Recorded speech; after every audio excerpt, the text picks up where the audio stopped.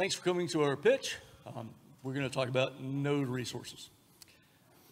What's a node resource? Well, you've probably heard of Kubernetes and kubelet and container runtimes, maybe. And anybody needs to know a little bit more about container runtimes, raise your hand. If you're good, if you understand what those are, then that's great. I'd say about 6 years ago, I'm just going to do a little intro, a little history before handing off to Krisztian. About 6 years ago, we were sitting around a round table doing the open container specification for runtime specifications. And a guy named Mrinal Patel, I don't know if he's here or not, but Mrinal Patel came up with an idea to do hooks inside of the runc runtime using some text that would go into the OCI specification. And those hooks would be executable programs that would be run at particular points at which a container is executed. For example, pre-start, post-start, that kind of thing. But how would people define where would they put them? Okay, there would just be a path in the OCI spec to where these application programs would be that would actually receive the contents of the OCI spec, maybe some state, and then reply back, synchronously, with maybe some modifications to the OCI spec, or they would do an attach or a resource, and that's where node resource comes in. So the reason that people need to extend these container runtime engines, if you will, underneath the covers, is because resource managers need to be able to modify how the containers get access to the resources, how much resource they get. And we try to do some configuration, if you will, in the container runtimes, but we always seem to get it wrong, and resource managers need to not just manage the resource for pods and containers, but also they need to manage the resources for Docker containers, for other kinds of container runtimes that are running in parallel on your node, paired in parallel with kubelet and worker node pods that have been assigned. And Intel is one of the groups that always needed to be able to have their own resource managers, and so they're heavily involved. We did do, beyond this hook thing, we did an OCI spec. The container runtime groups put together this runtime schema for our hook schema, that would sit on a directory, and then a container runtime could bring in that schema, look at the JSON for anybody who wants to do a resource hook inside of the runtimes.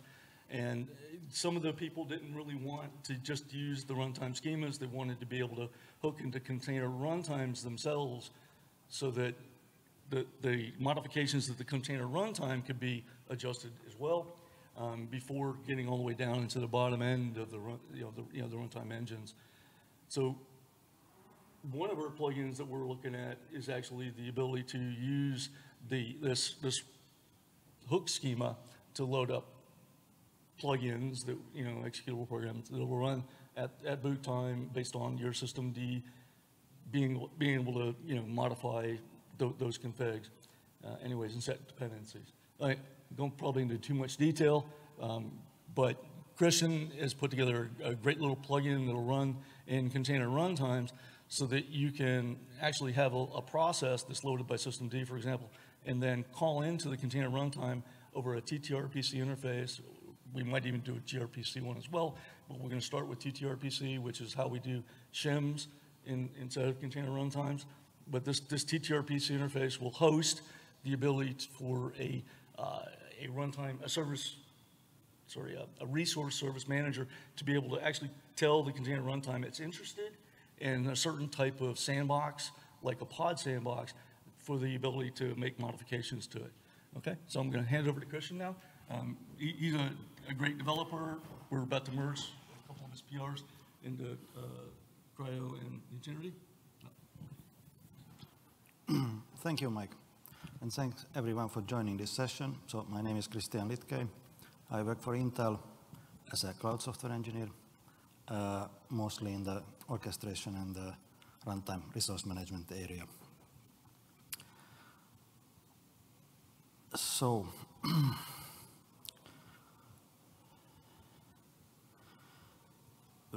we are going to talk about NRI, the node resource interface. So what is NRI? So NRI is a common framework for plugging extensions into OCI-compatible runtimes. These extensions, or as we call them, NRI plugins, implement custom logic for controlling container configuration. So what do we mean by a common framework? Well, it's common because ideally NRI support should be present in all common runtimes. And also NRI plugins should work identically across all NRI-enabled runtimes. It's a framework because it comes in multiple pieces which together achieve the goal that we set for NRI. And that goal is to allow altering how the runtime configures containers without actually modifying the runtime itself. So the benefits, some of the benefits of NRI.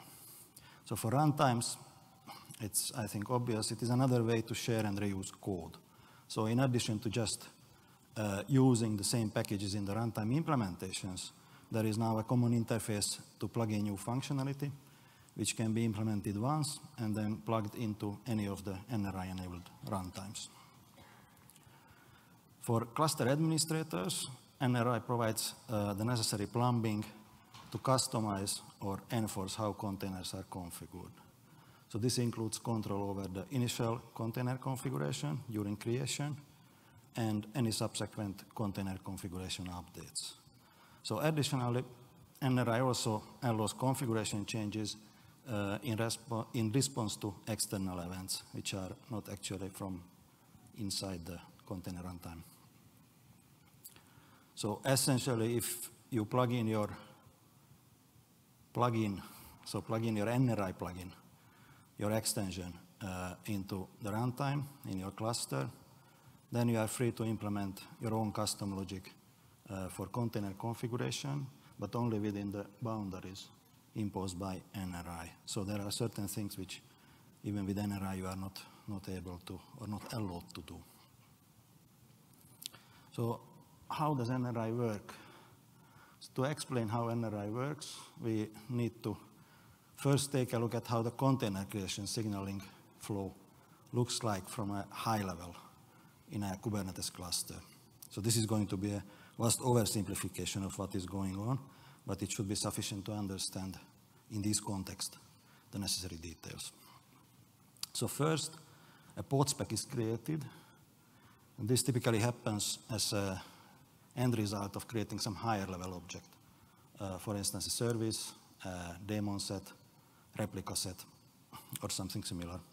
So eventually, this pod spec ends up in the Kubernetes node agent, the kubelet, on a worker node.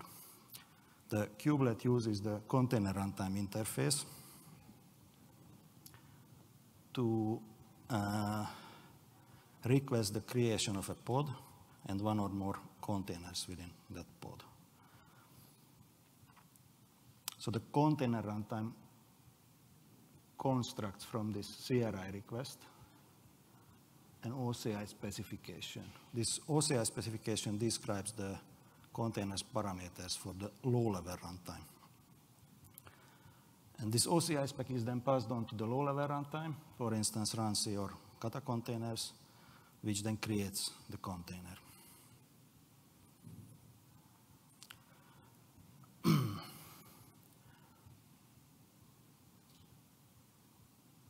So with NRI in the picture, so things work a little bit differently. So once the initial OCI spec has been created in the runtime, it is passed to NRI. And in NRI, the NRI plugins can basically perform customizations according to their own logic to this initial OCI spec. And then this updated OCI spec, this final updated OCI spec, is passed on to the low-level runtime, which then creates the container. So there are other container lifecycle events where NRI can hook in, and basically the details of the signaling flow are slightly different, but the important thing from the NRI point of view is that usually a request, or always a request, comes in via the CRI interface, as long as we are talking about Kubernetes clusters and Kubernetes containers. And then NRI is acting basically before that request can be finally processed and making modifications inside the runtime. So if we take a closer look at the NRI bits in this previous picture, so if we zoom in and take a look at how NRI is decomposed. So we notice that there are several components which work in tandem. And this is why we earlier called NRI a framework. So there is an adaptation client, which is basically a runtime agnostic library to help runtimes integrate to NRI itself and interact with the NRI plugins. Then there is an NRI plugin stub, which takes care of the low-level boring details of writing a plugin. So this should improve code reuse because instead of each plugin author having to implement all the low-level necessary functionality which are common to all plugins, they can, by using the stub, they can directly dive in and start focusing on the custom logic that they need to implement. So this stub takes care of things like connection establishment to the runtime, communication, plugin registration, and so forth. So finally, there is the NRI protocol itself, which is above, so previously mentioned two components. So the adaptation client and the plugin stub use to communicate and interact with each other. So the NRI protocol is defined as a protobuf-based API with ttRPC bindings. The protocol defines an execution model and a data model for NRI. The execution model is basically a set of pod and container lifecycle events, which NRI knows about and plugins can be interested in. And the data model defines which subset of the OCI spec NRI plugins are exposed to and how this subset can be modified by NRI plugins. So another way of describing this would be that the execution model basically defines the events, and the data model defines the inputs and outputs that NRI plugins receive and produce while processing those events. So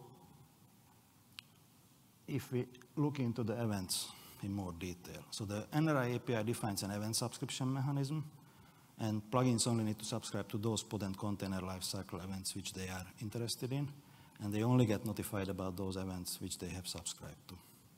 So currently, pods cannot be modified by NRI plugins. Plugins can still track the lifecycle state of pods by subscribing to the available pod lifecycle events, and they can also act on those events.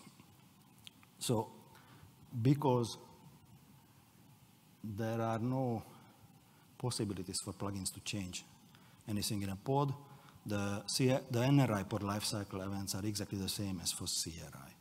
So these are pod creation or run pod sandbox, pod stopping, stop pod sandbox, and pod removal or remove pod sandbox. For container lifecycle events, situation is a bit different because container configuration can be customized by plugins. So the NRI-defined lifecycle events for containers are similar to the CRI ones, but there are a few additional post variants, as we call them. So this full event set is create, post create, start, post start, update, post update, stop, which is semantically a post stop, and then remove. Plugins can customize containers during creation, update, and stopping. Therefore, these events are actually semantical requests and not events.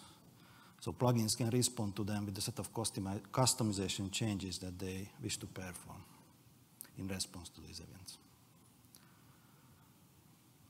So if next we take a look at the data model, so plugin inputs and outputs.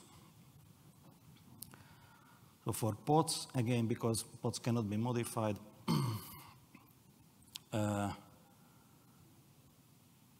the amount of data that we take from CRI and pass over to NRI is slightly smaller than for containers. So for pods, the available data includes the Kubernetes namespace, labels, annotations, cgroup parent, and the runtime handler. For containers, the data available to NRI plugins include the containers labels, annotations, commands, so the command line arguments, environment variables, mounts, devices, OCI hooks, cgroup parameters, which are related to native resources. So these are CPU scheduling parameters, CPU and memory pinning, memory and huge page limits, and I think that's it. And additionally, there are two classes or clauses. So one is for last level cache allocation, which is called the RDT clause, and the other is for block I/O scheduling and throttling, and that is called the block device clause. So the container event determines what kind of changes a plugin can request in response. So for container creation, and actually this, so for container creation is the one where the largest amount of modifications can be performed by a plugin, and this directly comes from the underlying container model defined by the OCI specification. So once a container has been created, then most of its parameters cannot be changed, but there is a subset which can, and this is reflected in the possible responses to these various events.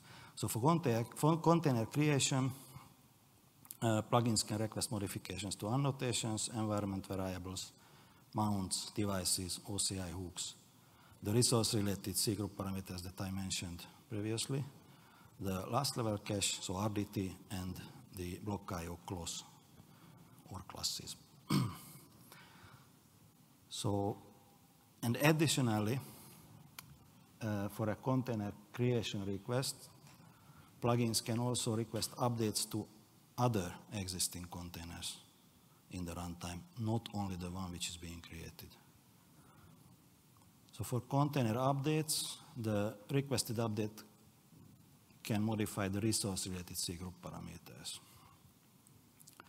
both for the container being updated and other existing containers. And this is the same for stopping.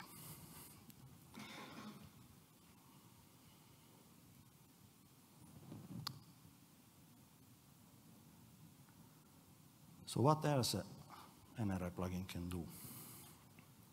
So there are a number of other things plugins can do. During registration to the runtime, the plugin is offered the chance to synchronize its state with the runtime. So during the synchronization, it receives a full set or a full dump of all existing pods and all existing containers in the runtime. And in response to this, it has the chance to do customizations to the configuration of any of these containers. And these customizations are exactly the same as can be done for a stop or an update event. So not the same as for create. So basically resources can be updated, but not much else.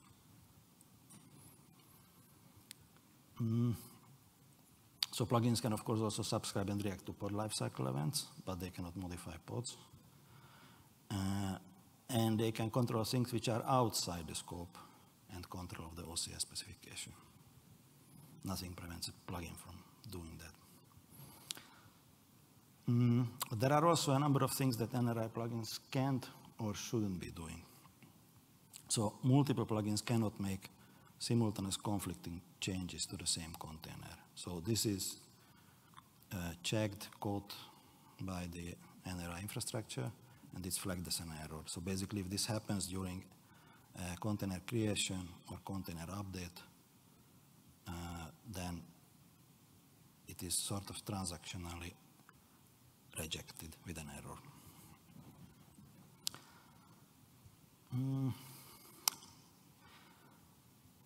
So another thing that plugins can do is that they cannot control those parts of the OCI spec which have been intentionally left out of the NRI specification. So we try to be careful to include everything that we think is needed. Of course, it is possible that something we overlook, but the rest of the parameters which cannot be controlled by NRI plugins are intentional. And although I said that NRI plugins cannot do such control, in reality this is only true if NRI plugins are not trying to bypass the runtime and, for instance, by direct CGUP manipulation, make changes on their own to these parameters, which they should not do. So, how to write an NRI plugin? So if you are interested in writing an NRI plugin of your own, then the easiest way to start is to copy the template plugin that we have and fill in the missing details. So the template plugin basically is a very few lines of code wrapping the stub just to be able to create an executable, start it up. Without any modifications, the plugin, so this template plugin simply subscribes to all events, and then it just prints out the events as it is received. So, and this plugin does not make any customizations to any container. So basically it always responds with an empty response. So, and the easiest way to get up and running is that you clone this one and then you start modifying it. And how you need to modify it? Well, first you need to subscribe to the events that you need, because you probably don't want, or maybe you don't want to receive all the events. And then you need to implement actual customization logic for containers. So if you remember, there were 3 events to which a plugin can respond with customizations. So those are the control points that you have. So to those, usually you want to subscribe. So these are the create container, update container, and stop container events. So, and what you want to do is that you make your initial customization in response to the container creation event or request. And if your custom logic is such that the changes you are making to the container being created have side effects or effects on the existing containers, then in response to this event, you typically want to also customize the configuration of existing containers so that this effect is somehow mitigated or reflected. So a good example would be that if you want to allocate, for instance, an exclusive CPU to a container, then it's only exclusive if you basically exclude the same CPU from the allot set of the other containers. So if you do this, if you are modifying other containers, so existing containers for a create container request, then you typically want to subscribe also to a stop container event, because then you need to undo somehow those modifications that you did for the creation event, so in a way the other direction. And this is true also for update.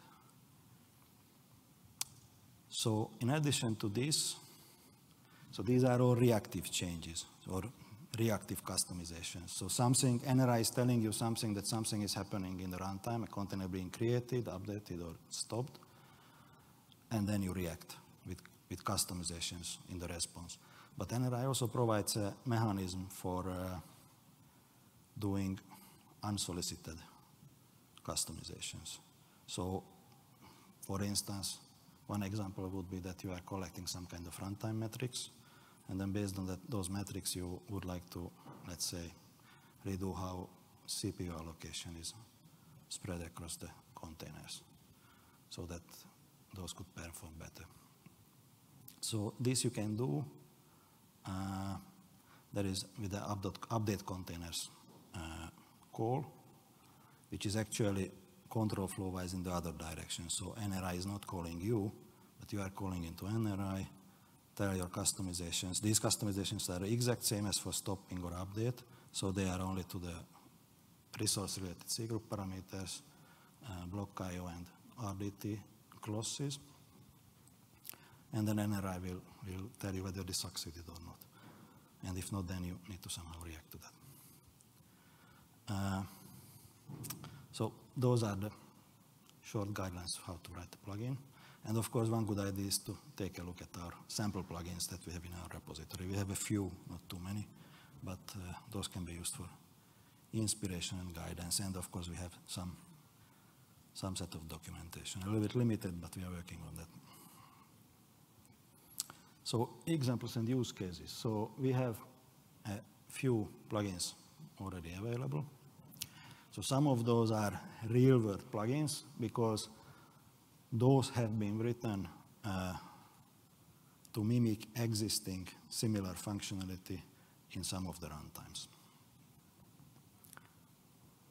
It's sometimes questionable whether those use cases are such that they really make sense nowadays, but nevertheless they exist.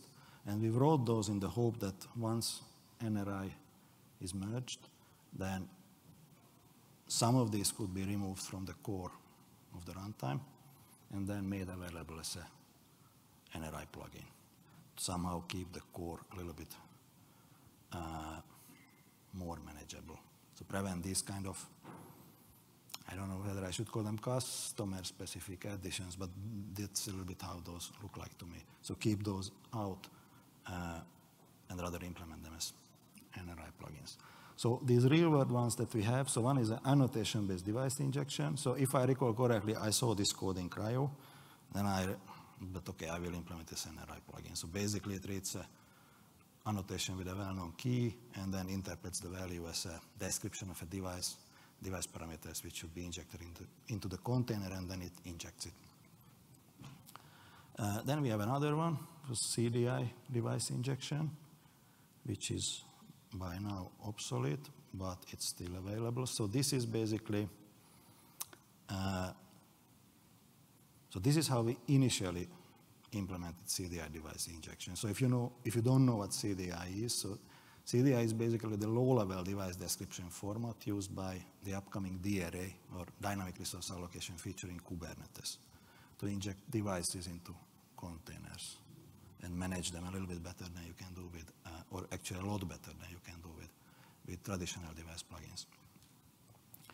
So this was easy to implement as an NRI plugin. So it was one of the first sort of test cases for ourselves that do we have enough functional coverage that some useful things can be done. But because we did not want to add a dependency between, so from the array to NRI, so we wanted to completely decouple those, then eventually we implemented natively this in both CRI-O and container. That's why this is now obsolete. Then the third one, I think it's Mike's favorite, is the OCI hook injection. And that is basically, so in CRI-O you have OCI hook injection support, but you don't have it in containerd. And this has been a long-standing discussion. Several times have been attempted in one way or another, but the PR did not really ever go in. Yeah. So, and then we decided that maybe an NRI plugin would be a good idea, because then it's not a configuration option, but you can completely leave out the code. So if you need to log down in some environments, containerd, so that this is absolutely not possible, then to assess this is a little bit easier. If you simply don't have the plugin present on the system, then just take a look at the configuration. So this code has almost verbatim been taken from the CRI-O implementation, turned into an NRI plugin. It's really just a few lines of code. And if you have a NRI enabled containerd and then load this plugin, then it works exactly identically how CRI-O would handle the schema-based OCI hook injection for a container. There is one more real-world plugin on our to-do list, and this also comes from the CRI-O code base. So CRI-O has a built-in, they call it high-performance hooks.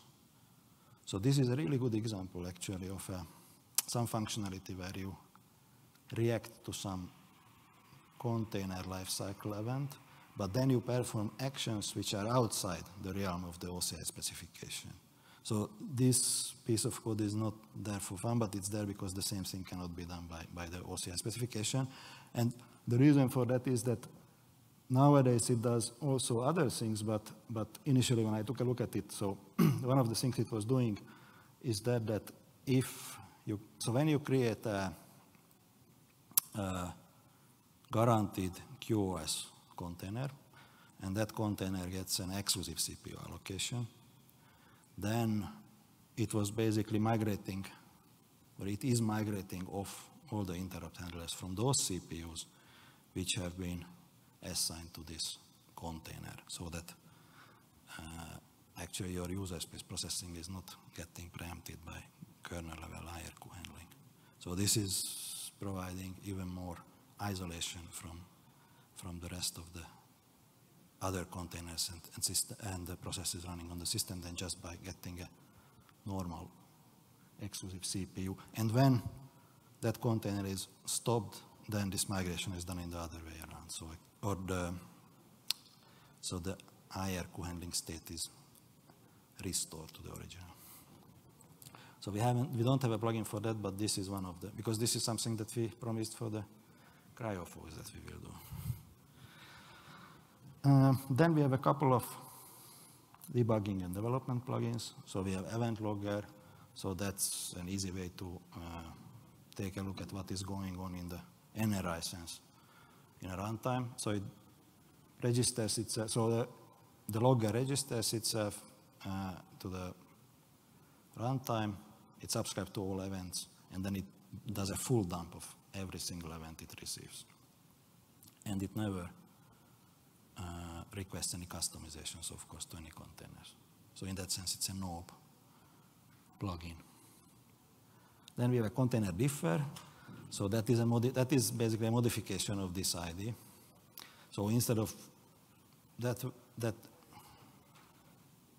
basically works by the same principle. It registers itself, subscribes to all events, never does any customizations.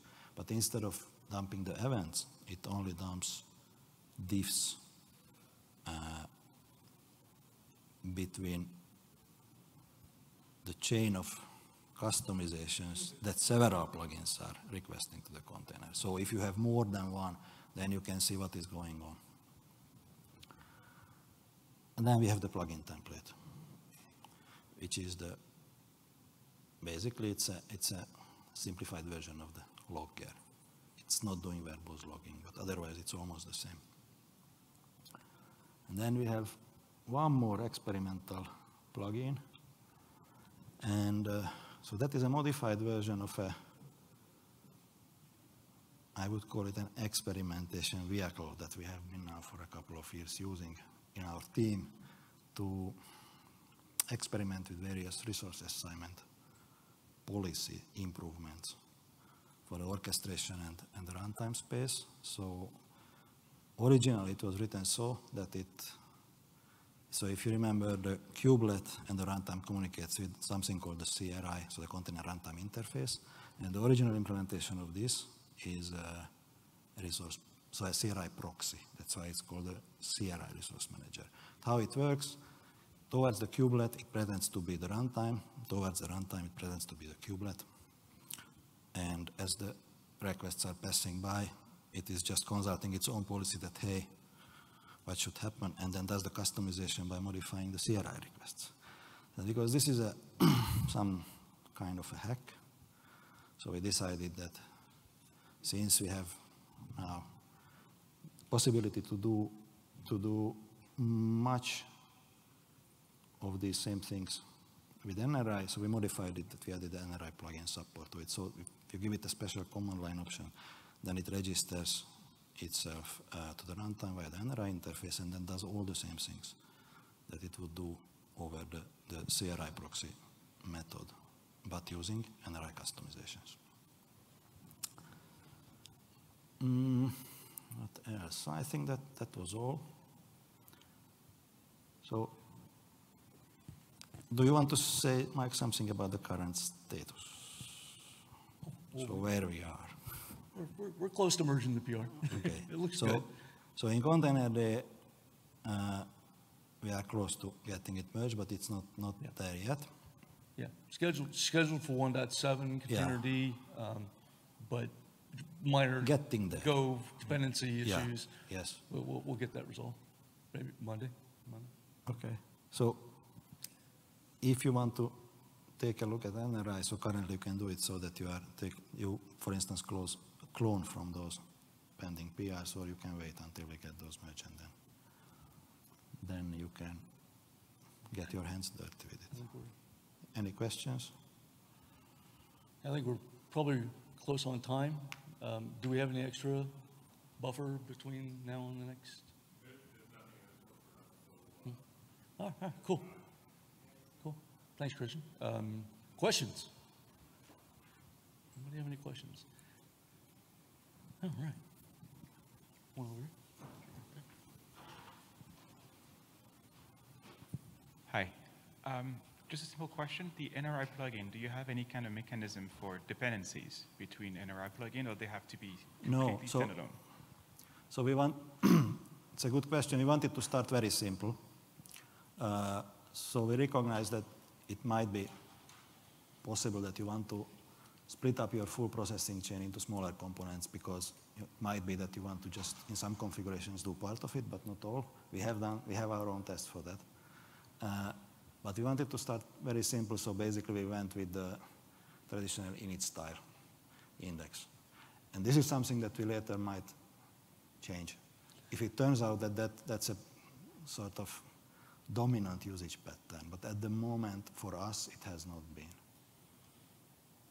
Yeah, there's no reason you couldn't just set up some systemd dependencies, run your plugin. Each of those plugins would have their own requirements, right? And then call into the ttRPC API. If you start by systemd, then pattern. We'll talk about these patterns. If you started by systemd, then systemd can do this for you. Exactly. Yeah. Exactly. Control the order of the plugin. Everybody wants to be first, and everybody wants to be last, right? So yeah. So basically, okay. Sorry, I forgot to say that that's how it goes. That when the plugin registers itself, it gives an index and a name. Yep. And the index is used to order them, and that's it. A name is used to basically pass it some configuration if you want to manage your configuration via that way, and that's it. What are the security implications for running something like this? So, so for the security, so we try to leave out everything which is directly related in security in the OCI spec. So seccomp filters, system calls, none of it you can touch via NRI. But currently it is so that the NRI has any kind of access control with various privilege levels. So if you are able to connect to the NRI socket, if you are able to register yourself, then you can do whatever is possible currently with NRI. This is something that we have discussed with Mike, that, do we need something like that? And I think this is something that we need to experiment with this whole thing a little bit more, and then we will understand whether such a thing is needed or not. So currently, we think that it's enough that you either lock it fully down or you let somebody in, and then, because we try to mitigate this security implication so that we just left everything out that we think is problematic potentially. That makes sense. Are you potentially planning, are you currently thinking of like a policy system or yes. something like that in order to... So we had this one So the CRI resource manager, that's basically works so that it has several built-in policies. So what we were thinking is that we would like to, so once this is merged, then we would like to rework that so that we rip out all the CRI-based code, we clean it up, and then we would like to split it up to smaller pieces and then make it available a little bit like the stub. So the idea would be, hey, if you want, because you can do other things than just, so you can do other things than actual resource management with this, like the OCI hook injection. But if you want to do with resource management, if you want to experiment with that, if you would like to, disable the corresponding components, the CPU manager, memory manager, topology manager in the kubelet, and you would like to try doing it here, then the idea is that we will turn that into something that you could start from and just, it has a little bit higher level abstraction than this one, so it has a much closer to, so it has things like allocate and release resources, and that's it. So then you implement and program against that interface, which is resource assignment specific, and then you could use that. But we don't have at the moment that cleaned up and modified in this. It's a great question, right? It's going to be default off. However, the whole, well, and the point of this, right, is that some of those hooks we talked about, some of the ways that you do resource management already, I mean, it already exists there for root, right? So we're trying to put together a higher level process where we can start managing this with policies. Right. For example, this pod is immutable. That could be a policy that we could hand through, right? And then say, oh, sorry, no hooks, because it's immutable. Right? Early implementation, let's make it work. Come help. And at some point, we'll look at how to policy it out and separate it and kind of put guardrails around it. Right? Exactly, exactly. Thanks.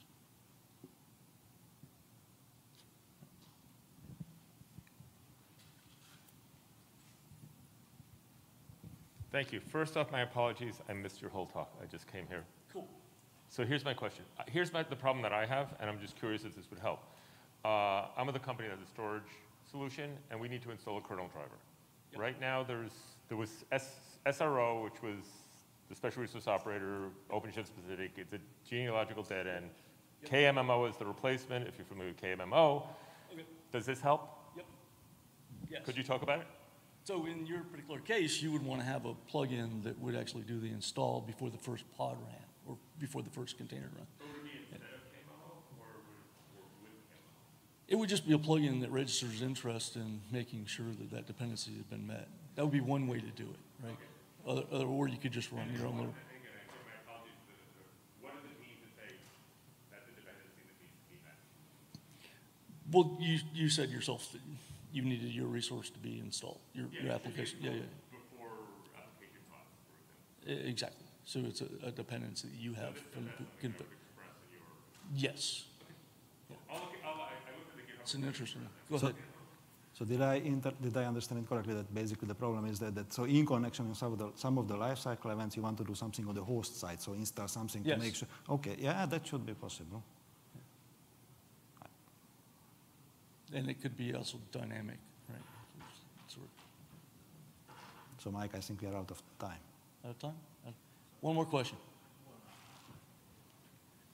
And then come forward and ask questions. Thank you very much for delivering a great talk. I really appreciate that. I have a question related to container and CRI-O configuration itself. If you look at how to integrate that, there's a lot of manual steps. Go do that, systemd and blah, blah, blah. Can you, or is there any roadmap that to simplify that step? Maybe some hooks, just like you mentioned, do something. Because manually changes wherever you're making, there are greater chances that a failure or something goes fishy. For administrators, there's going to be more work to do, different work to do, right? You can currently configure your system in CRI-O to do this by putting your hook schemas in a particular location. Just the administrator just has to set it up, and with the defined JSONs for what's going to run at the particular point in time.